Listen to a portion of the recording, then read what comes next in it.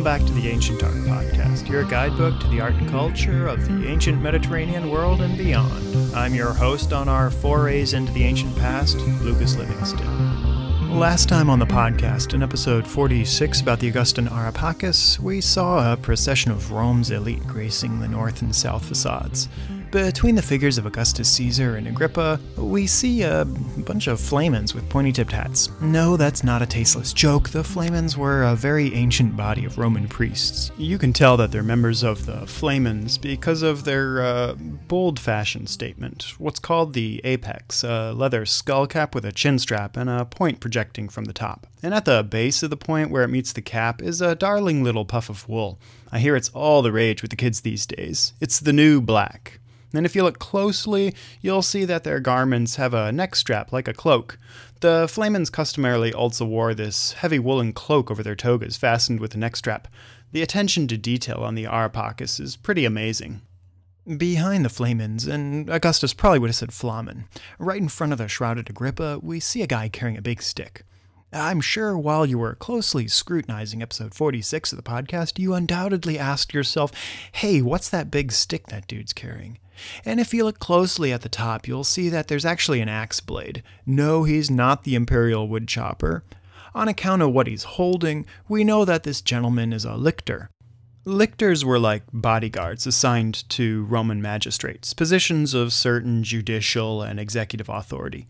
We call that authority imperium, and it includes people like the emperor, dictators, praetors, and consuls. At times, the lictors were even assigned to private citizens, and a special kind of lictor, the lictor curiatus, was assigned to religious persons like Rome's high priest, the Pontifex Maximus, and Vestal virgins. That might explain the lictor here, either following the flamens or preceding Agrippa with the shroud of the Pontifex Maximus, although supposedly the lictor curiatus customarily didn't carry that big stick. That stick's called a fasces, or fasces for those of you who don't prefer the emperor's Latin. It means a bundle, and it consists of a bundle of birch wood rods tied together with leather straps. An axe is also frequently enclosed within the rods, with its blade sticking out to one side. The fasces were carried by lictors as a symbol of power, strength, and authority to dispense capital punishment. The lictors themselves didn't have that authority, but the magistrates they guarded symbolically did. Although, in reality, Roman magistrates didn't go around beheading Roman citizenry. Supposedly, the Law of the 12 Tables, a long-lost document that spelled out Rome's early laws and customs, prohibited Roman magistrates from executing Roman citizenry without proper judgment. When inside the symbolic sacred limits of ancient Rome called the pomerium, magistrates had only limited authority. To represent this, the axe blade was removed from the fasces, while the magistrate and his lictors were within the pomerium. Here's a cute little figurine of a lictor from the Art Institute of Chicago. This bronze statuette's about 5 inches tall. His fasces is a little bent, but he's in pretty good shape considering it dates to the 1st century of the Common Era.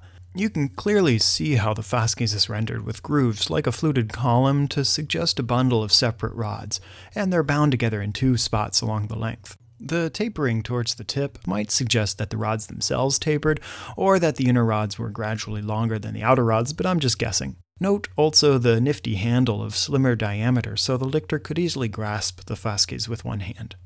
According to some interpretations, the number of rods in the fasces was traditionally 12, a particularly auspicious number to the Romans.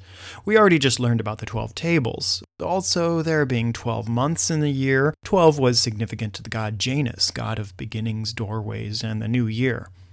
Livy states that Romulus was first to appoint lictors, and their number was 12, either because of a good omen of 12 birds promising the kingdom to Romulus, or because that number was imported from the Etruscans. Lictors and the fasces were likely an Etruscan invention. Subsequently, kings, dictators, emperors, and consuls of Rome traditionally had a retinue of 12 lictors, but it's hard to say if actual Roman fasces truly had 12 rods, since as far as I know, no Roman fasces survives today, so all we have to go by are miniature models like the Art Institute's figurine. But if you look really carefully at the number of grooves in the fasces, you might just be able to convince yourself that you're seeing 12 distinct rods. In contrast to most magistrates, a dictator retained all authority within the pomerium, so his lictors, Fasces, could continue to bear the axe blade.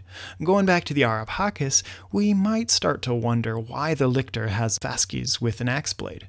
If he's one of the Flamens or Agrippa's lictors and they're inside the pomerium, then the Fasces theoretically shouldn't have an axe blade. But maybe he's one of Augustus Caesar's lictors, and the emperor was just as good, or as bad, as any dictator. Or maybe that's because the ritual procession represented on the Arapakis was held at the site of the Arapakis in the Campus Martius, which was outside the pomerium, so the Fasces could lawfully bear the axe. Or maybe you really just don't care about any of this.